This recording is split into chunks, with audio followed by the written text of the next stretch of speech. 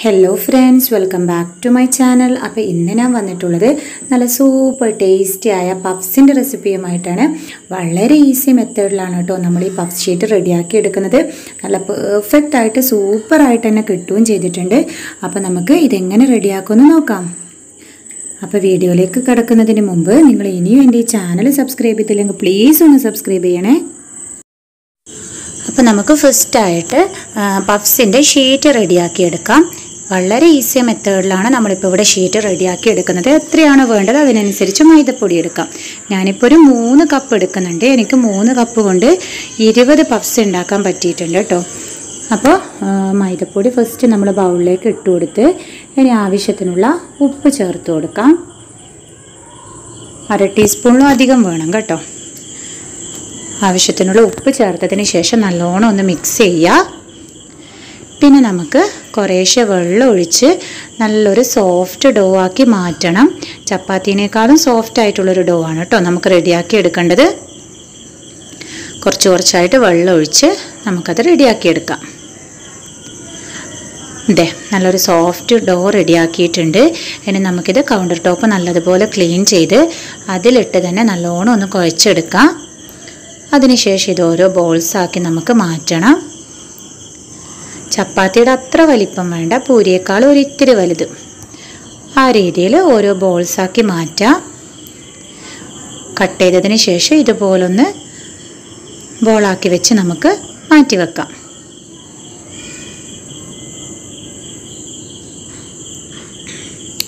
അതിനുശേഷം ഇങ്ങനെ ഇതുപോലൊരു വിസ്താരമുള്ളൊരു പാത്രം എടുക്കുക. അതിലേക്ക് ഒരു 5 ടേബിൾ സ്പൂണ് സൺഫ്ലവർ ഓയിൽ ഒഴിക്കുക. 4-5 ടേബിൾ സ്പൂണ് സൺഫ്ലവർ ഓയിൽ ഒഴിച്ചു കൊടുക്കുക. നല്ലോണം ഒന്ന് സ്പ്രെഡ് ചെയ്യുന്നുണ്ട്.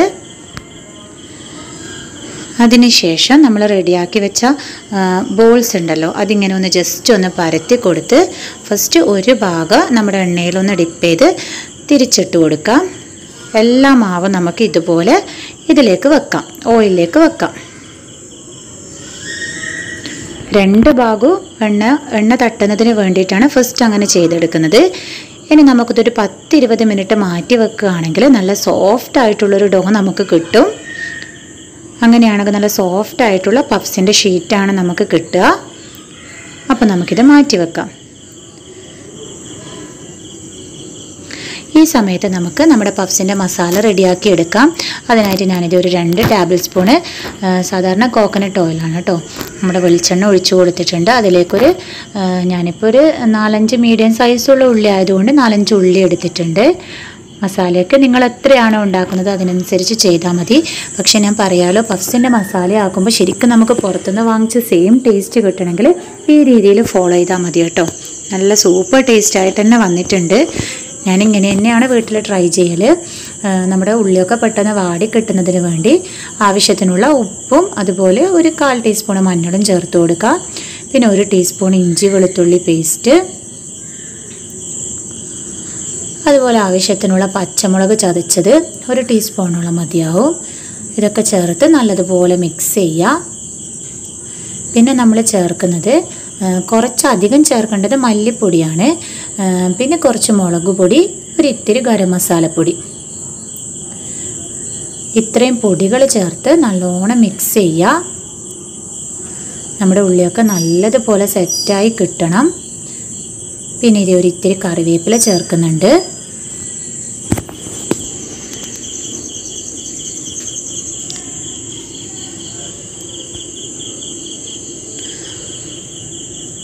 ലാസ്റ്റായിട്ട് ഒരു പിടി മല്ലിയിലയും കൂടി ചേർത്ത് നമുക്ക് നമ്മുടെ ഫ്ലെയിം ഓഫ് ചെയ്യാം. അങ്ങനെ നമ്മുടെ മസാല റെഡിയായി കിട്ടി.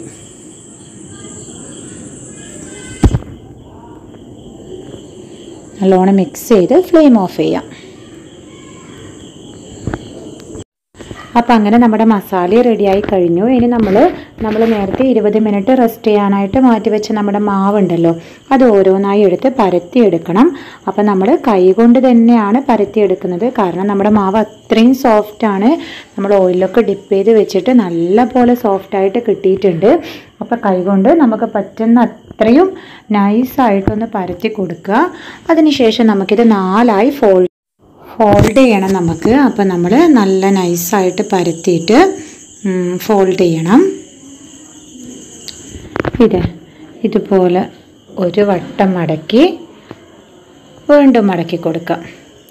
അങ്ങനെ നമ്മൾ എത്ര വട്ടം മടക്കി കൊടുക്കുന്നോ അത്രത്തോളം നമ്മുടെ പഫ്സിന് നല്ല ലെയറായിട്ട് വരും.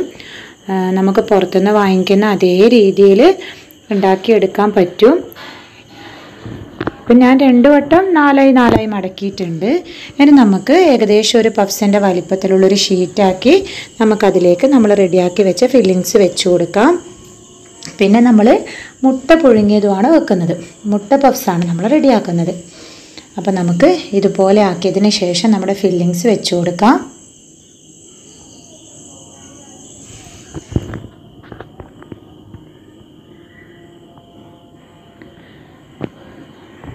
ഫില്ലിങ്സ് കുറച്ച് വേണമെങ്കിൽ കുറച്ച് വെച്ചാൽ മതി.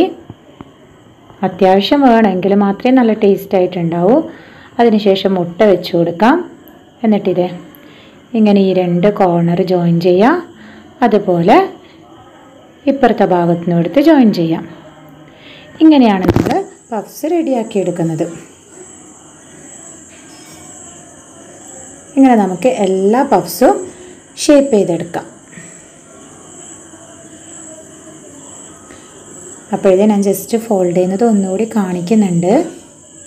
കാരണം ഈ രീതിയിൽ ചെയ്താൽ നല്ല സൂപ്പറായിട്ട് കിട്ടുന്നുണ്ട്. അതുകൊണ്ടാണ് ഞാൻ വീണ്ടും കാണിക്കുന്നത്. പൊതുവേ നമുക്ക് പഫ് ഷീറ്റ് ആക്കി എടുക്കുന്നതിന് വേണ്ടിയാണ് ബുദ്ധിമുട്ടായിട്ട് ഫീൽ ചെയ്യൽ. ഇതൊരു നല്ലൊരു മെത്തേഡാണ്. നമുക്ക് സൂപ്പറായിട്ട് കിട്ടും. അപ്പോൾ നിങ്ങൾ എന്തായാലും ട്രൈ ചെയ്ത് നോക്കണം കേട്ടോ. ഇനി ഫില്ലിങ്സ് വെച്ച് കൊടുക്കാം. അപ്പോൾ ഞാനിപ്പോൾ ഇത് കുക്കറിലാണ് റെഡിയാക്കി എടുക്കുന്നത്. വിസിലിടാതെ കുക്കറിലൊരു 3 മിനിറ്റ് ഒരു ഭാഗം റെഡിയാക്കി എടുക്കും. അതിനുശേഷം തുറന്ന് മറച്ചു വെച്ചിട്ട് മറ്റേ ഭാഗവും റെഡിയാക്കി എടുക്കും. ഒരിത്തിരി ഓയിൽ ഒഴിച്ചിട്ടുണ്ട്, സാധാരണ നമ്മുടെ കോക്കനട്ട് ഓയിൽ. അതിനുശേഷം നമ്മൾ റെഡിയാക്കി വെച്ച പഫ്സ് ഓരോന്നായിട്ട് വെക്കാം. നിങ്ങൾക്ക് താഴ്ഭാഗം കുറച്ചുകൂടി നല്ലോണം റെഡിയായിട്ട് കിട്ടണം, നല്ല ബ്രൗൺ കളർ അടിക്കണം എന്നുണ്ടെങ്കിൽ ഒരു 3-4 മിനിറ്റോളം വെക്കാം. അങ്ങനെ നമുക്കിത് റെഡിയാക്കി എടുക്കാം. വിസിലിടാതെയാണ് നമ്മൾ അടച്ച് വെക്കുന്നത്. ലോ ഫ്ലെയിമിൽ വെച്ചാൽ മതി. അല്ലാതെ നമ്മൾ സാധാരണ ഒരു പാനിൽ താഴെ കുറച്ച് ഉപ്പൊക്കെ ഇട്ടിട്ട് റെഡിയാക്കുകയാണെങ്കിൽ അതിന് മുകളിലൊരു പ്ലേറ്റ് വെച്ചിട്ട് നമ്മൾ റെഡിയാക്കി വെച്ച പഫ്സ് റെഡിയാക്കുകയാണെങ്കിൽ 1 മണിക്കൂറൊക്കെ എടുക്കും കേട്ടോ. ആ രീതിയിൽ നമുക്ക് ചെയ്തെടുക്കാം. കുക്കറിലാകുമ്പോൾ നമുക്കൊരു 10 മിനിറ്റ് കൊണ്ട് നമ്മുടെ സംഭവം റെഡിയായിട്ട് കിട്ടും. 10 മിനിറ്റ് വേണ്ട.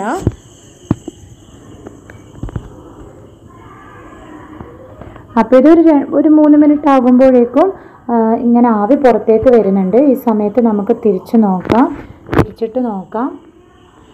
അപ്പോഴേ നമ്മുടെ പഫ്സ് ഒരു ഭാഗം റെഡിയായിട്ട് വന്നിട്ടുണ്ട്. ഇത്രയും കളറ് വേണ്ട എങ്കിൽ ഇതിനു മുമ്പേ തുറക്കണം കേട്ടോ. അങ്ങനെ തിരിച്ചും മറിച്ചും ഇട്ട് നമ്മുടെ പഫ്സൊക്കെ ഞാനിവിടെ റെഡിയാക്കി എടുത്തിട്ടുണ്ട്. നല്ല സൂപ്പറായിട്ട് നല്ല പെർഫെക്റ്റായിട്ട് കിട്ടിയിട്ടുണ്ട്.